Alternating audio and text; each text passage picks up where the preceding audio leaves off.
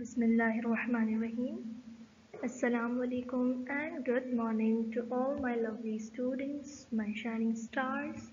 I hope that you all are well and fine and doing great. So, students, I warmly welcome you back to the class of science. This is your teacher, your science teacher, Ms. Sunayera, and today we are back with another lecture of the same chapter. So, let's continue our chapter that we started.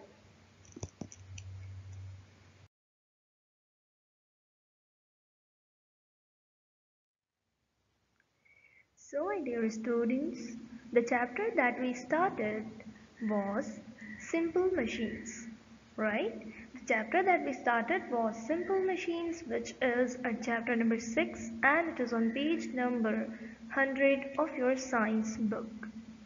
So today we are going to continue this chapter from where we left. So let's get started.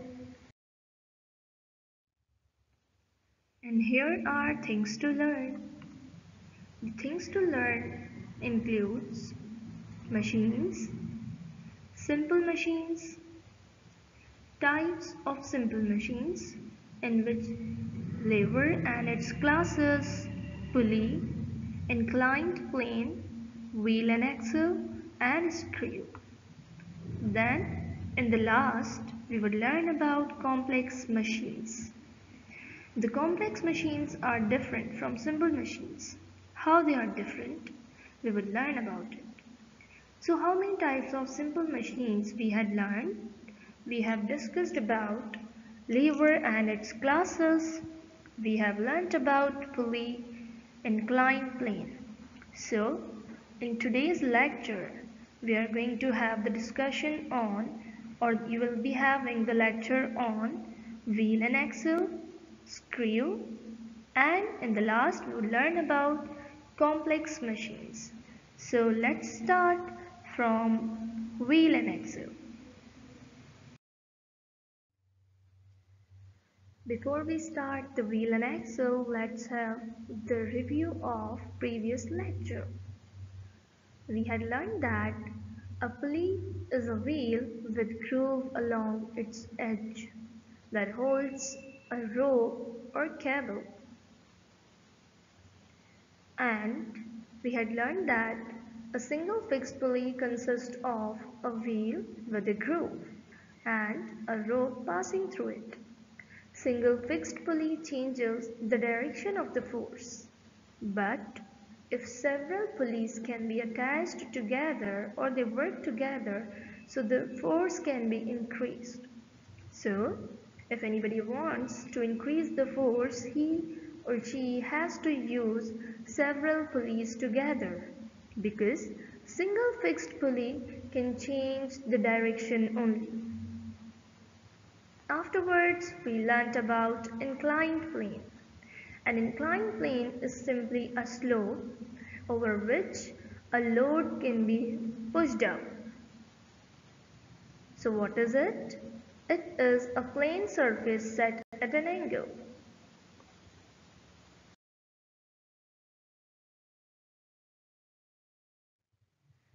Now this is time to learn about one of the most important simple machines, which is wheel and axle.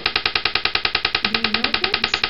Wheel is one of the most important inventions of man.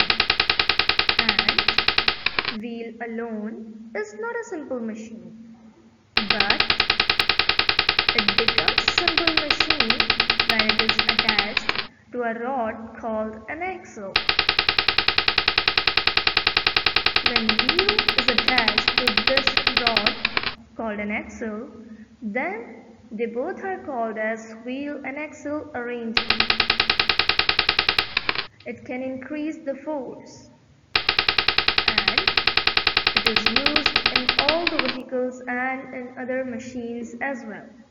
So, what have we learned? We have learned that wheel is one of the most important inventions of man. And do you know that it is the oldest invention of man If we talk about the machines, wheel was the first machine that was invented by human beings, right? So it is the most important inventions of the man. Wheel alone is not a simple machine. It becomes simple machine when it is attached to a rod called an axle. When the wheel and axle work together, they can make our work easier and they can increase the force. And there are a number of the uses of wheel and axle. All the vehicles use wheel and axles to move. Plus, wheels and axle are used in many of the machines.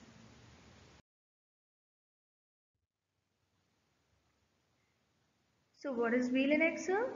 It is a circular frame. An axle goes through the center of a wheel. The wheel revolves around an axle. Okay? These rods which are attached to the wheels, these are called as axle, and wheel revolves around the axle. Sometimes a wheel and an axle turn together. A solid disc or a rigid circular ring attached to the hub by spokes, designed to rotate on an axle. You might have seen this swing. It is also a kind of wheel and axle, where the midpoint is an axle and this is a wheel. Okay? Students, wheel and axle, two round objects. Here we can notice one thing, that wheel and axle both are round objects and they move together. The larger object is called as wheel and the smaller one is an axle, as you can see here. So can you name some of the examples? If you know some of the examples where you can see the wheel and axle, you can mention them in your comments on Google Classroom or on below the video.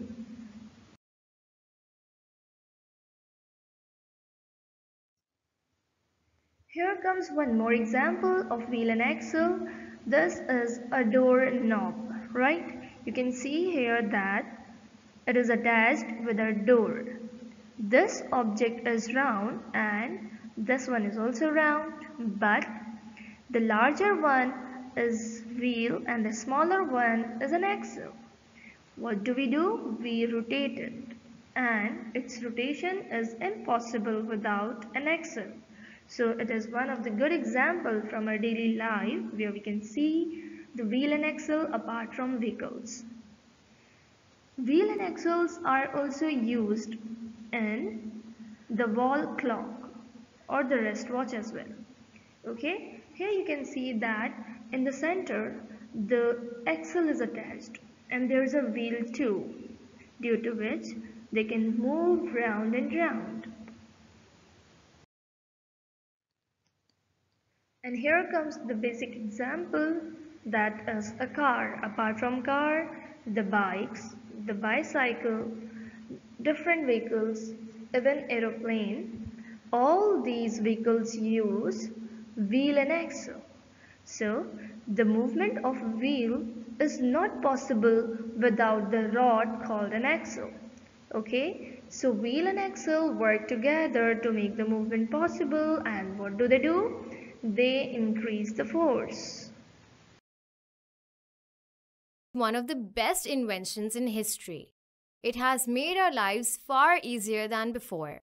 It is easier to drag an object with wheels compared to an object without wheels.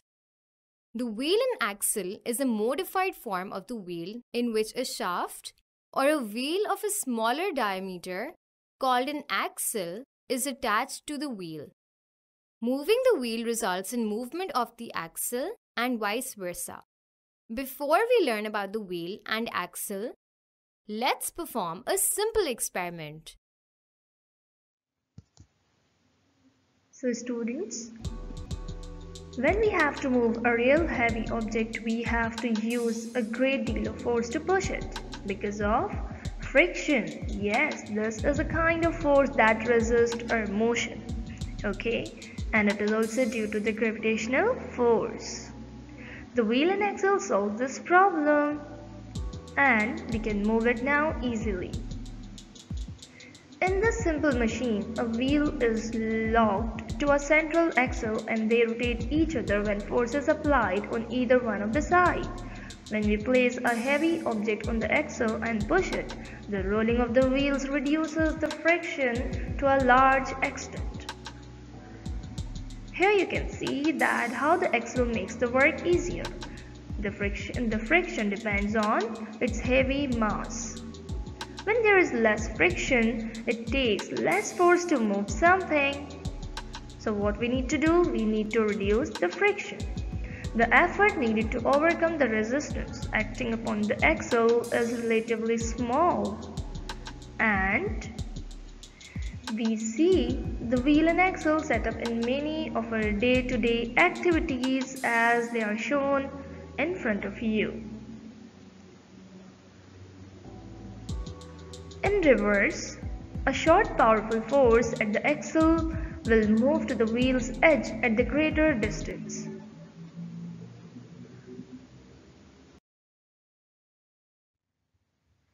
Now it's time to learn the last simple machine from its syllabus, and that is screw.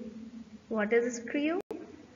A screw looks like a nail with grooves cut in it, as you can see in the background. What is there in the background? There is a nail-like structure, but it is not a simple nail. It is provided with guts. These guts can make the movement of a screw easy. It has a winding edge called the thread. So basically, this is the structure where you can observe here in the picture that is called as thread.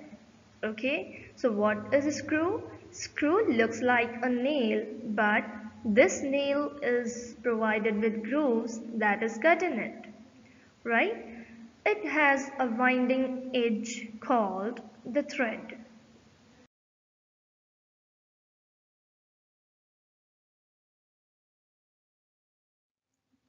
Here are some of the examples of a screw in front of you, where you can see that these are the things that we use in our daily life, including this bulb.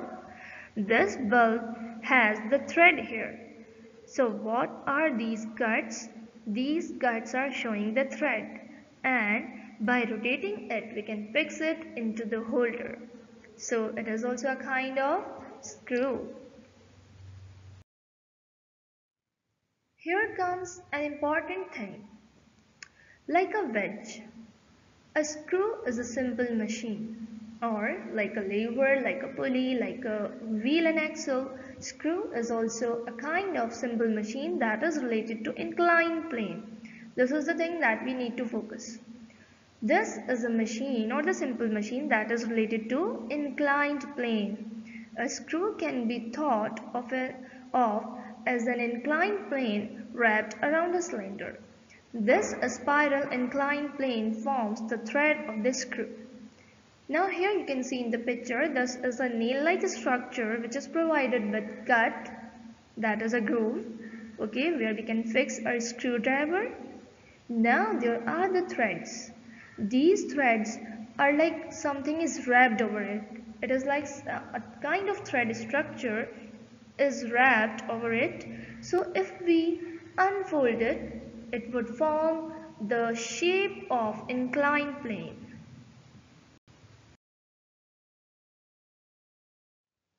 Let's learn something more about screw now. A screw is one of the most commonly used mechanical devices in the world. It is a machine that converts rotational motion into linear motion. A screw has a long and thin metal shaft with threads spiraling along its length. The strength of the screw's hole depends on the width of the thread and the distance between them. The closer and wider the threads, the stronger the hole will be.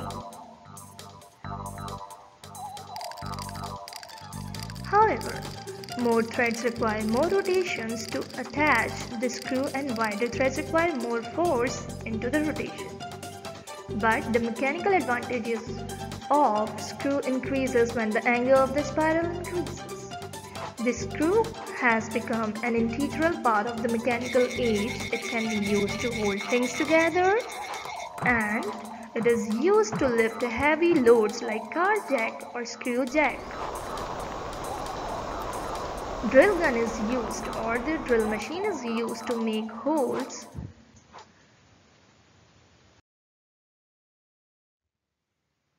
Now we are going to learn about the very last thing in our chapter. Okay, a bicycle is in front of you now. We are going to notice here some of the things that what kind of simple machines are used here. So this bicycle is provided with wheel and axle. Plus there are many screws which are attaching different objects of this bicycle together. So it means more than one simple machines are used in bicycle. So it is going to be a complex machine. What is it going to be? It is going to be a complex machine. So what are the complex machines? Let's learn them now. Complex machines are also called as compound machines. So don't get confused when you see the word compound machines, that is alternative term that we use for complex machine. So what is it? When two or more simple machines are attached together or work together, they are called complex machines or compound machines. As you can see, the different examples which are in front of you. Wheelbarrow is having the levers plus wheel and axle.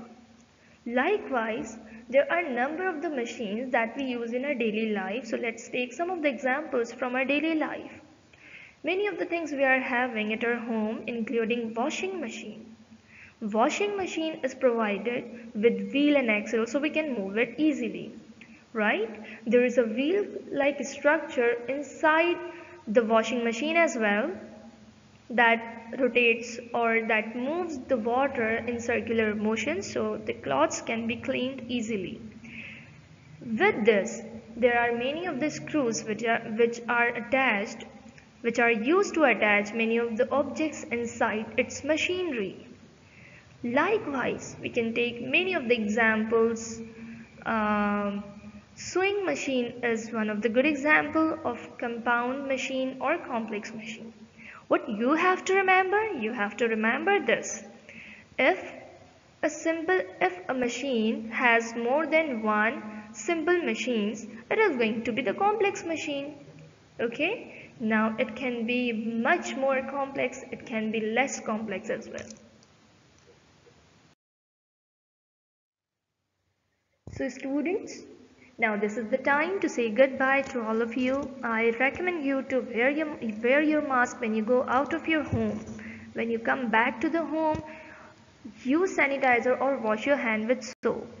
Stay clean, stay safe, stay home. Thank you so much. Goodbye.